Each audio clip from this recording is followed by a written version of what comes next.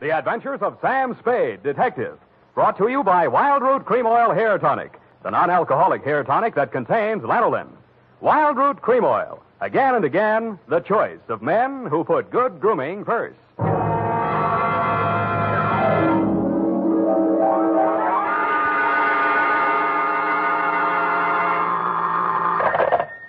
Sam Spade, Detective Agency. Good evening. That sounds funny in dialect. Good evening to you, and happy 4th of July, Bernadine Hampton. Oh, Mr. Spade. What was the caper? Don't you mean caper? No, the caper. The high point of the caper. The climax, the crescendo, the pinafore. Well, that's better. For a minute, I was afraid you were learning English. Oh, no. I'm studying Spanish.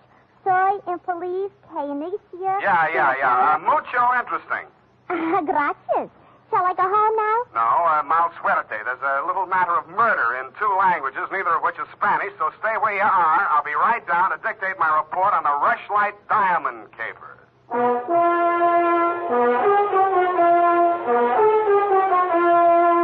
Dashiell Hammett, America's leading detective fiction writer and creator of Sam Spade, the hard-boiled private eye, and William Spear, radio's outstanding producer-director of mystery and crime drama, join their talents to make your hair stand on end with the Adventures of Sam Spade. Presented by the makers of Wild Root Cream Oil for the hair. Listen, men, to this holiday tip on good grooming. To help spark up your whole appearance, first be sure that your hair is well groomed. Be sure it's groomed with popular Wild Root Cream Oil Hair Tonic. Wild Root Cream Oil grooms your hair neatly and naturally, the way you like it, the way she likes it. Wild Root Cream Oil also relieves annoying dryness, removes loose, ugly dandruff. So look your best all the time by sprucing up right with Wild Root Cream Oil Hair Tonic. Again and again, the choice of men who put good grooming first. And now, with Howard Duff starring as Spade, Wild Root brings to the air the greatest private detective of them all in the Adventures of Sam Spade.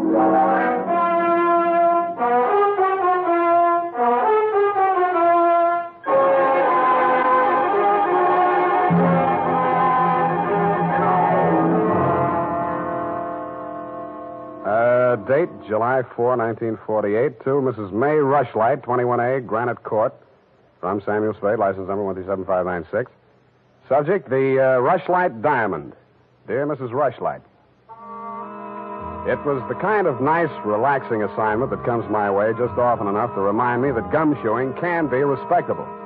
There was an air of quiet elegance about 21A, Granite Court, and about the butler who answered the door. He took in my rented gray topper and doeskin gloves, nodded approvingly at my wing collar, watered silk ascot, pearl gray waistcoat, morning coat, pinstripe trousers, and my spats with the mother of pearl buttons, and asked me if I were a florist. I set him to rights, and he led me up a flight of stairs to the early A.M. annex of your morning room. Mr. Samuel Spade. You're just on time, Mr. Spade. Mrs. Rushlight will be pleased. I'm Nancy Ward, Mrs. Rushlight's social secretary, and if you don't think that's tough to say, try it. Mrs. Rushlight's socials? What's tough about that? You'll do. Definitely you'll do. Shall we dance? I will dance at her wedding. But don't get me wrong, I'm not secretly in love with Ralph Rushlight, and the bride is lovely. Just hate to see all that money going down the drain. Is there anything else you think I should know? You know what your job is. You're supposed to guard the wedding presents. That's simple because it's nothing but a lot of cheap silver. And stay away from the champagne. It's non-vintage. The food will be foul. The guests are the most dismal aggregation ever assembled. Sounds like a lovely party. I arranged the whole thing. I told you she's a lovely bride. What'd she ever do to you? I'd rather not say. I don't want to sound bitter. This way, Mr. Spade. The old hat. Mrs. Rushlight will see you now. Thank you, Florence Nightingale. Nancy? Oh. This is it, darling. Mr. Spade, come over here, young man, so I can get a better look at you. How's this? It's good. Turn around. Yes, you'll do. That'll be all, Nancy. Couldn't I be finishing up these place cards while you talk? Take them with you. Do them outside. Very well. Nosy girl. But nice. Nice nose. Oh, you too, eh? Well, I agree. That's why I'm marrying off my nephew to that wretched girl, Lotte Van Eyck. Have you ever seen Bugs Bunny, Mr. Spade? You don't mean the... They protrude. The ears? No, the teeth. Oh. As my late husband used to say of her mother, she could eat a tomato through a tennis racket. Oh. There's only one thing that'll prevent this wedding from being an utter disaster.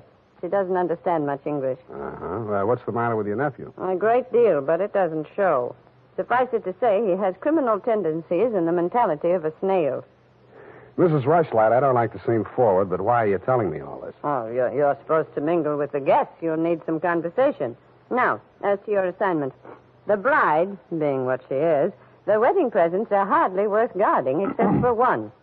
Ironically enough, it's from me. What is it, a machine gun? Oh, that's good. Oh, excuse me, I must write that down. And then tear it up immediately.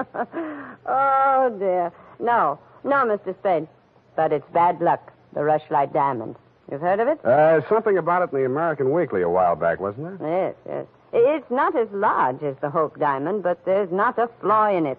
My late husband, Roy Rushlight, bought it for his first wife.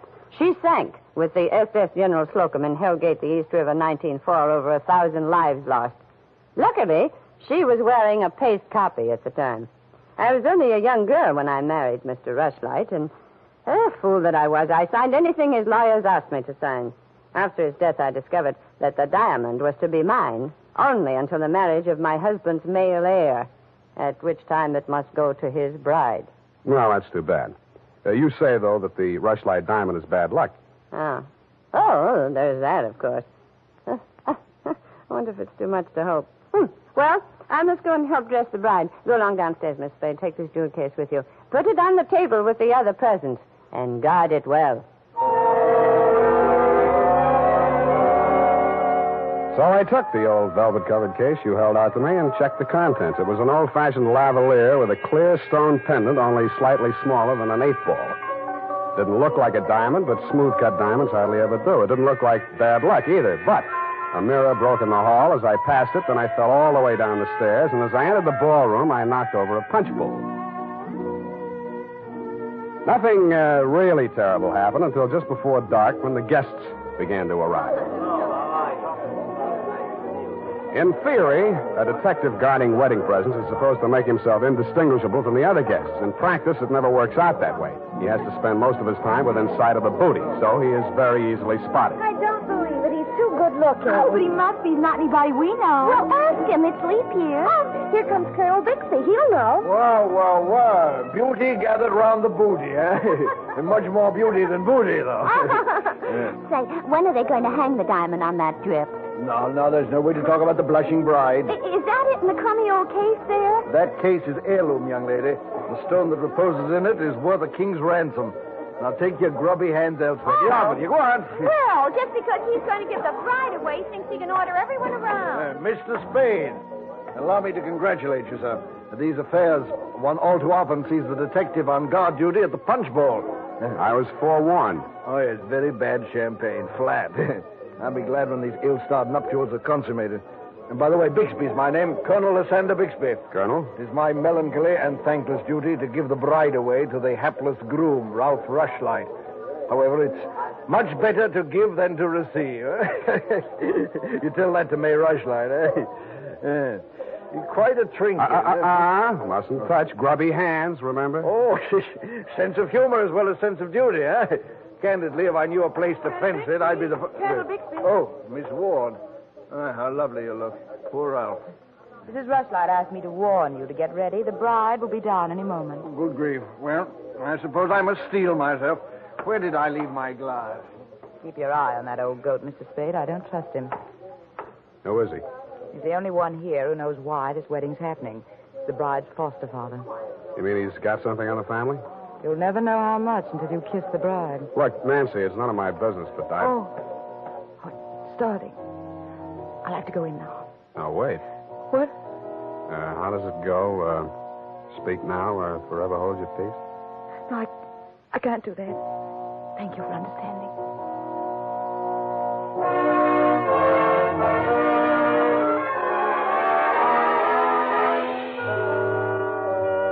I didn't witness the ceremony, but judging from the mood of those who had, it was just as well I didn't. They shuffled back into the ballroom looking as if they'd witnessed an execution, and nobody seemed to be in a hurry to join the receiving line. After a few half-hearted handshakes, the groom left the bride standing alone, looking kind of bewildered, and came over to take inventory of the presents. Look at that junk. I'm Ralph Rushlight. Who are you? Spade. I was hired to guard this junk, as you call it. Sorry I'm wasting my time. The Rushlight diamond. It's bad luck. Look at what it did to me. Look at her. Did you ever say anything? Keep it to yourself, Why should I? because I'm liable to slap you clear across this room. Haven't I been punished enough? Go on, scram. Keep your hooks off that necklace. That's mine. I heard it's your wife's. Come along, Well, you my heard dear. wrong. Come along over here. Oh, Mr. Spade, you haven't met the bride yet, have you? No. Thank you. I wish you a lot of luck, Mrs. Rushlight. You're going to need it. Thank you. Well, I suppose now as well as any time, Colonel. Oh, very well, my dear. Quiet, please. Quiet, everyone. Mrs. Rushlight, the elder Mrs. Rushlight, that is, has something to say to you. Mr. Spade, Yes? the necklace, will you please hand it to me? With pleasure. I'm tired of looking at it. Oh, you're not done yet. Stay close by my side. Dear friends, at this solemn moment, I want, first of all, to welcome this dear little girl into the Rushlight family. Thank you. Yes.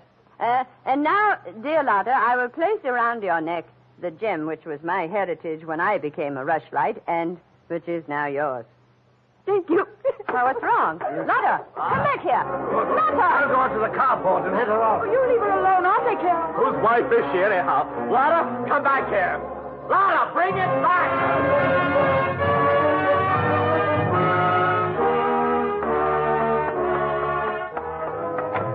I was almost ashamed of joining the chase, but I had to because I'd been hired to guard the Rushlight Diamond, and for my money, the best way to do that was to help her get away. Somebody got to her before I did. A strip of wedding gown satin marked the spot. The body lay crumpled under a hedge, but it wasn't the bride's body. It was the groom. He'd been stabbed to death with a pair of garden shears, which made sense. But what didn't make sense was that the necklace she'd been wearing was still clutched in his hand.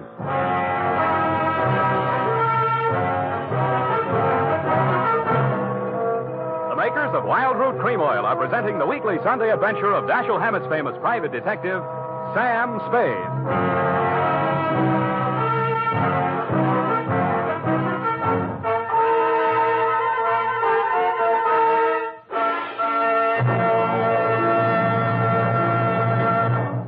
If you want the well-groomed look that helps you get ahead, socially and on the job, listen.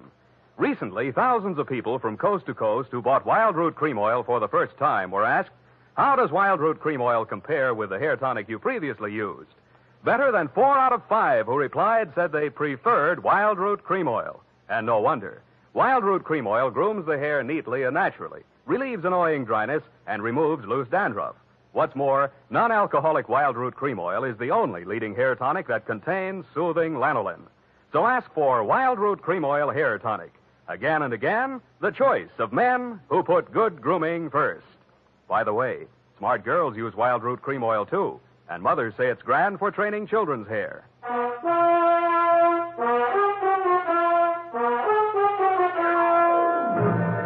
And now, back to the Rushlight Diamond Caper. Tonight's adventure with Sam Spade.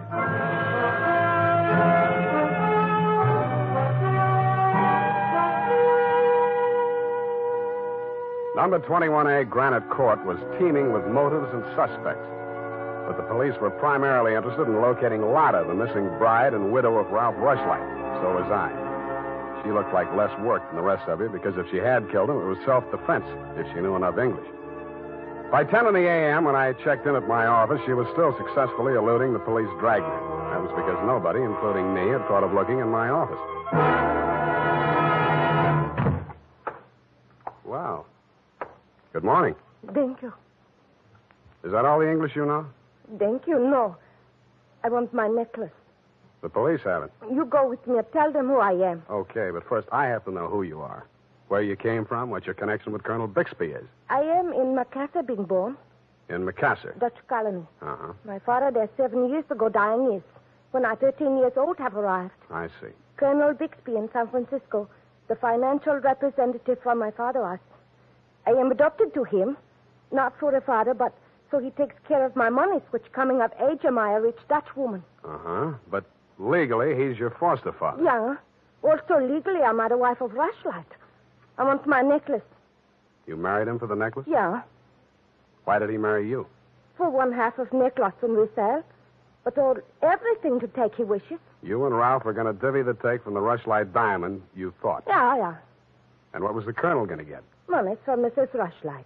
Oh, no, wait. That doesn't make sense. Mrs. Rushlight stood to lose a small fortune by that marriage. Why should she pay the colonel to promote it? You the detective are. You said that. Where my necklace are. That I say. Yeah, well, look, I'm not as sure as I was. Wait just a minute. I'll check on it. Homicide, Lieutenant Dunne. Spade, Dundee. Oh, yes, Sam. What's new on the Rushlight caper? Oh, you know I can't talk about the case, Sam. Oh? I got a line on that girl. Oh? Where is she? You know I can't talk about that, Dundee. Oh, you can't you? Well, let's see if this doesn't change your mind. The necklace we found on Rushlight's body was a phony, a paste copy.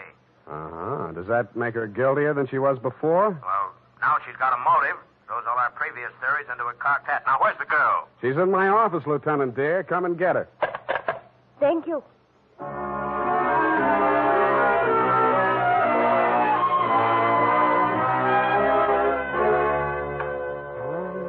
cowhand.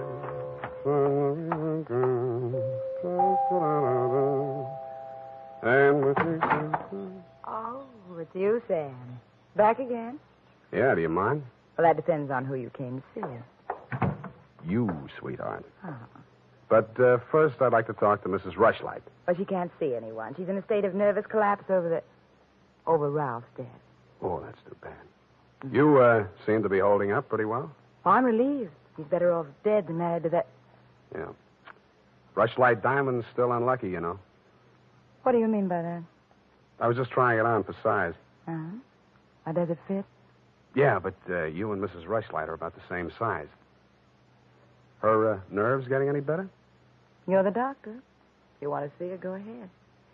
She's up there. Thank you.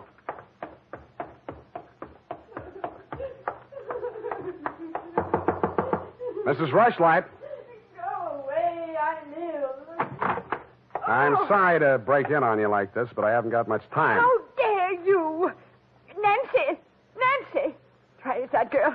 Mr. Spade, please leave me alone with my grief. Funny thing. Yesterday, Nancy was carrying a torch for Ralph, and you were holding the torch to him. Today, it's different. Oh, good heavens. You don't think I'm grief-stricken over Ralph. Good. That's one less mystery. Mr. Spade, what do you want? Your nephew's killer. Oh, does it matter? It does to me. Somebody getting knocked off right under my nose is bad for private detectives everywhere. Oh. For a moment, I thought that... Say, wouldn't you rather make some more money? I refuse to marry Lotta. Oh, no, nothing like that. It's the necklace, Mr. Spade, the genuine. What is? I don't know. All I know is the other one isn't. Who told you that? Well, the police know. It's in the papers, isn't it? Not yet. Well, how else would I learn? The murderer's the only one who could have told you, unless you're the murderer. I see.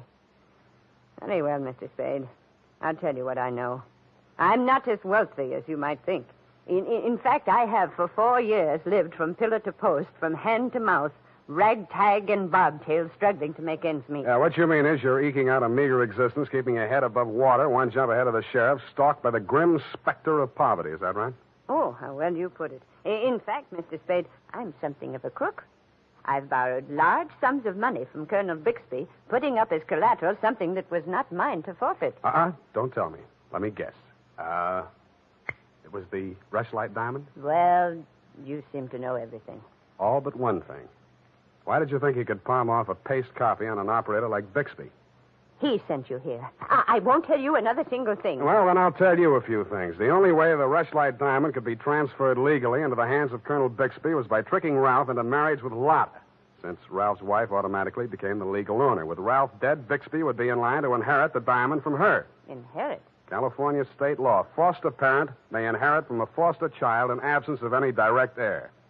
Well, then he planned. He'd kill her, too. Mr. Spade, we must stop him. She's safe for the time being. I had her thrown into the pokey. They can hold her 48 hours for questioning, but they can hold you longer. They can even hold you as an accessory before the fact. Why, I didn't know he was going to kill anyone. Lotta was just going to hand over $1 million diamond to Bixby out of the kindness of her heart? Oh, no.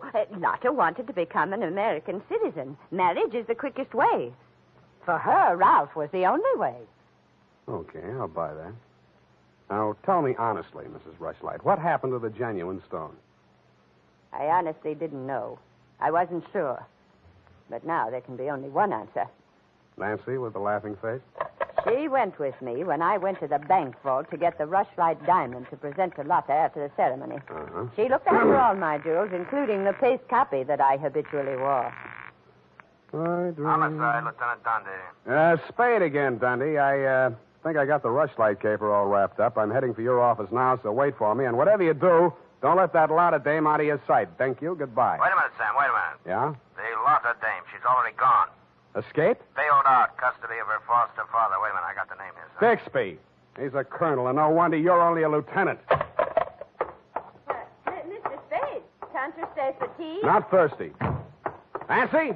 Nancy, where are you? Oh, here I am, Sam. I was waiting for you. You got the keys to that car out in front? Why, yes. Do you want to borrow it? Yes, with you in it. Why, Sam, wait till I put my face on. Let it go. It's as good as lost anyway.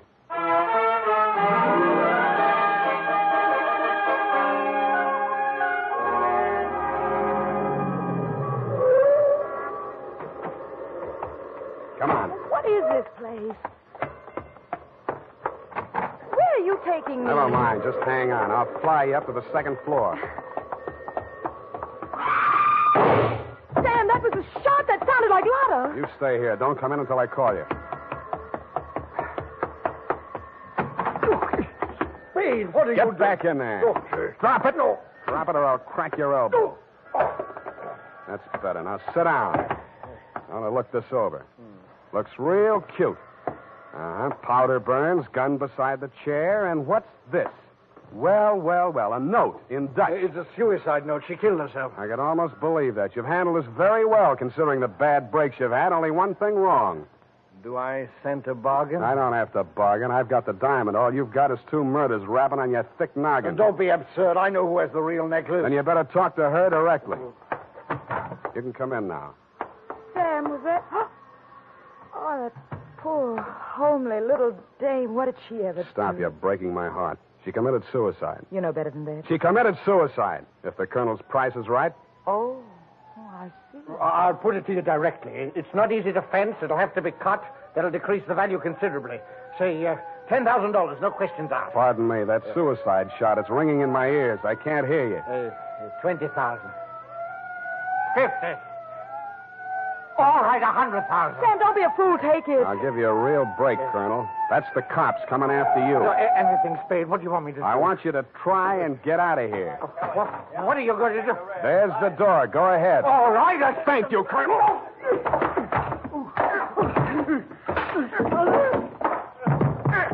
All right, men, remember, he's desperate.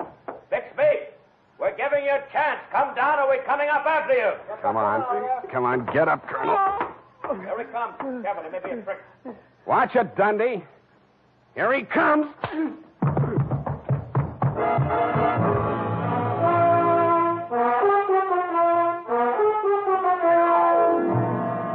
And that, Mrs. Rushlight, is the crop. For a man that went down fighting, Colonel Bixby didn't need much persuading once they got him under the lights down at headquarters. He confessed to everything, and the murders weren't the worst of it, the way I figure. The worst of it was the cruel way he victimized the poor little ugly duckling, Lotta Van Eyck. It's tough enough to be whipped before you start. Period, and a report. My goodness, that was muy triste. I mean, I'm beginning to see why Effie gets so repressed sometimes. Effie, depressed? That little doll told you that? Only between she and I and the lamppost. She's so sensitive, you know. Not like I, of course. I invariably cry at weddings. You don't say, Bernadine. You attend weddings often? With high frequency, Mr. Spade. You mean frequently? No. The last time it was FM. You know, frequency moderation. Oh, yes. Moderation in all things, I always say. You mean you attend radio weddings? Oh, yeah. I've been married 6 times. My next date is television. You've been married 6 times? Well, to each his own, Mr. Spade. You mean 6 men have... Oh, no. No, I only marry my husband. Repetition is the spice of variety, I always say. Is that legal? If it's not after 6 weddings, what isn't? To each his own, as you say. Well, we don't presume to make a career out of it. As soon as we get the mangler and the deep freeze, we're going on our honeymoon. Well, congratulations, and type this up when you have the time. Mrs. Bernadine Hemp.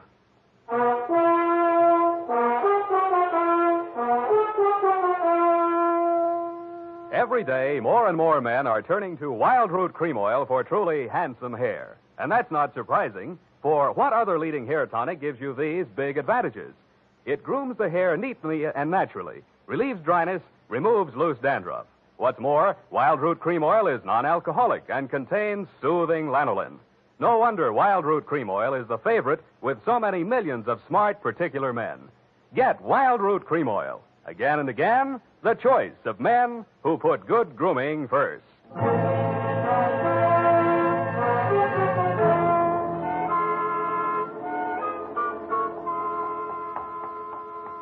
here it is, Mr. Spade. I'm sorry it took so long, but I kept relapsing into Spanish. Yes, I know how. And Effie's typewriter doesn't have any upside-down question marks.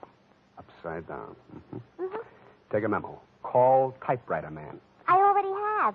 Oh, I almost forgot. You received a telegramic commutation. A telegramic what? A wire. Oh, a wire. Well, open it and read it. In English, por favor. It says, Dear Sam. Figures.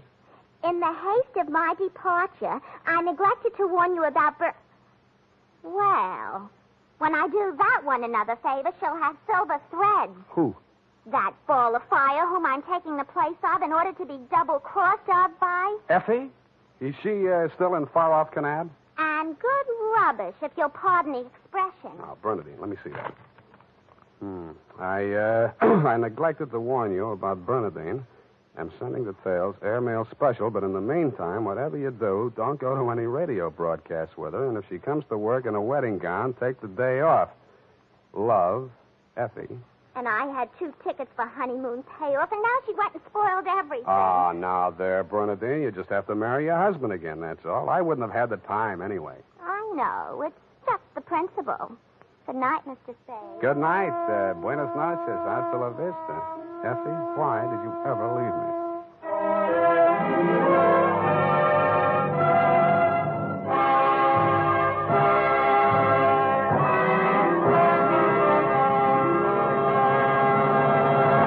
The Adventures of Sam Spade, Dashiell Hammett's famous private detective, are produced and directed by William Spear. Sam Spade is played by Howard Duff.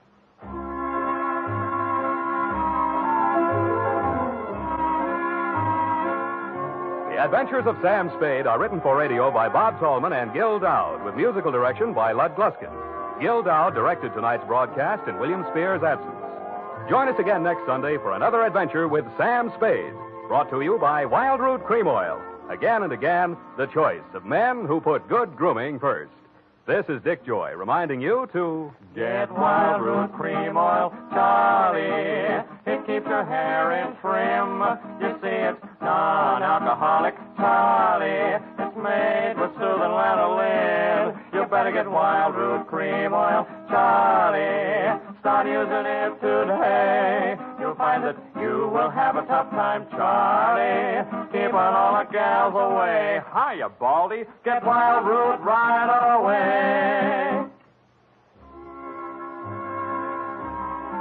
This is CBS, the Columbia Broadcasting System.